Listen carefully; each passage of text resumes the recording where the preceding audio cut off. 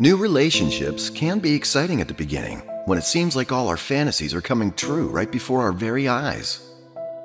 But then again, after a while, things may happen that cause you to end the relationship, or the relationship seems to have lost its fire.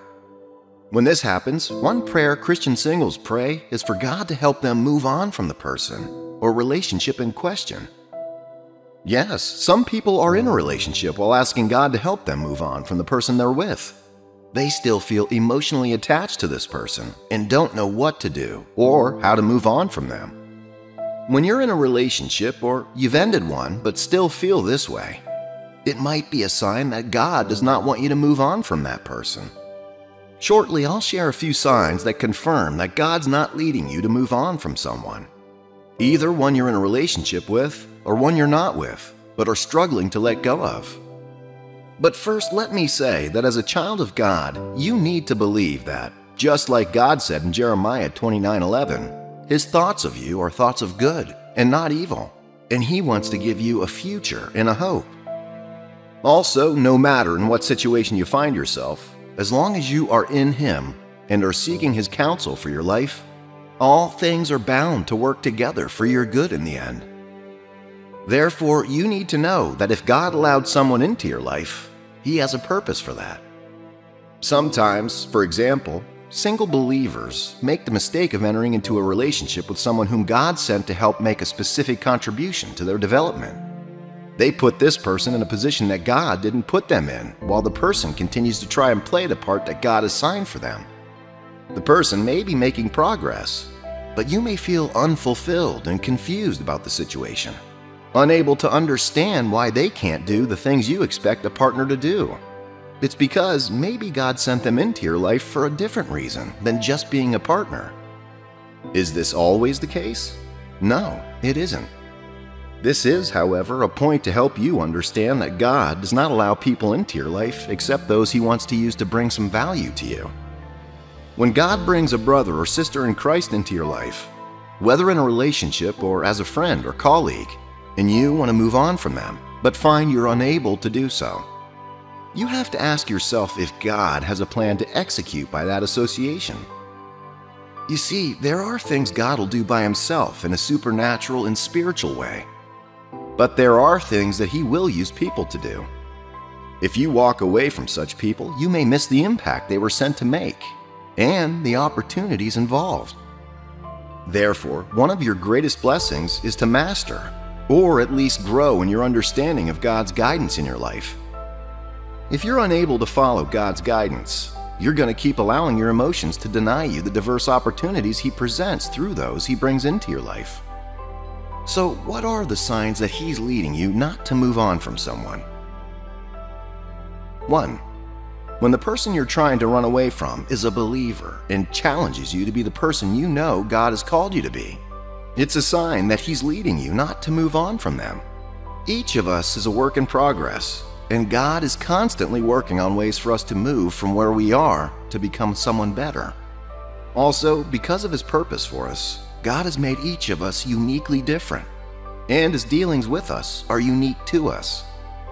The Bible says in Proverbs 27:17, "As iron sharpens iron, so one person sharpens another."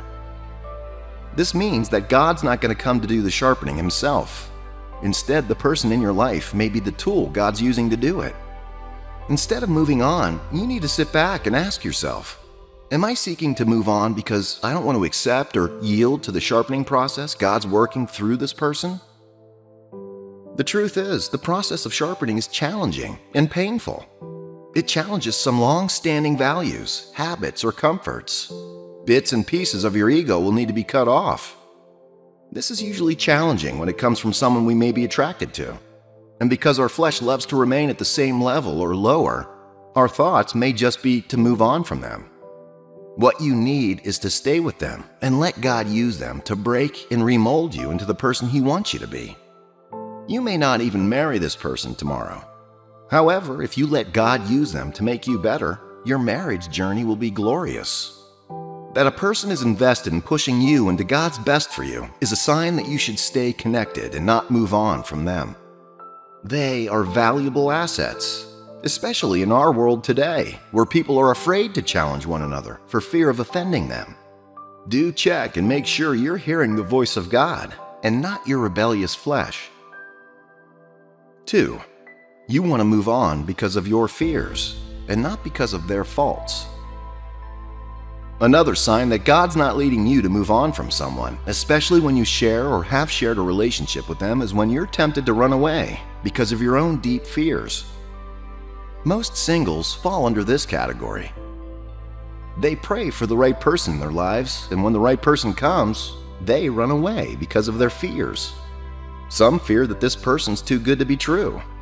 Others fear that they're not good enough for this person and might be replaced later. Others are afraid that this person will act like the monster in their imagination based on their background or past experiences. These are just a few of the fears that plague most young people and keep them single. It might surprise you, but most young people act out and are single because of their fears, which keep them from committing to anyone, even when they meet the perfect person. You need to know that if God brings someone into your life that seems to be more than you expected, it's His way of saying that His gifts are based on His love and not your state. And if you let Him, He can build and make you better. Sometimes the person God gives you may reflect the potential within you.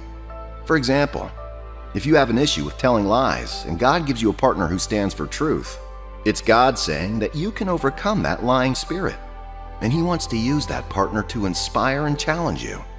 Running away from a healthy relationship with someone because of what someone else did to you is not always going to solve the problem.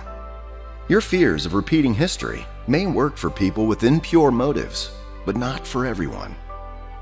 So once you confirm that this is your fear speaking, then know that God is leading you in the opposite direction. Because that's how fear works. It takes you in the wrong direction for God's will for you. Please note that you travel the marriage journey not by potential, but by present observations, measured according to the standard of God and His Word.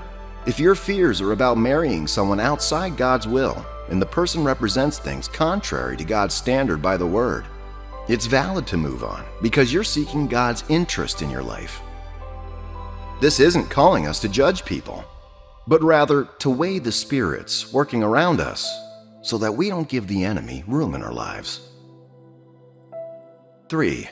When your connection with someone seems confusing, yet you still have an unexplainably genuine connection to them, it may be a sign God is leading you not to move on from them. I must make this clear, that there are times in your life when God's guidance will appear confusing, including in your marital relationships. There will always come seasons in romantic relationships when one party doesn't feel as excited as they did when they began the journey. It doesn't mean God is done or has left you both, and it also doesn't mean He hasn't. However, you have to learn, like I pointed out earlier in the beginning of this video, to decode what God is saying and where He's leading. Don't be hasty to move on from someone simply because you're tired of having them in the gray area, whether it's a brother in Christ yet to process His love, or a sister in Christ yet to give you an answer to your proposal. As long as God is involved, give it time and don't be hasty. Everything will fall into place. The fact that you don't know what to do about this person now may be the sign for you to stay a little while longer. Stay true to yourself and to your faith.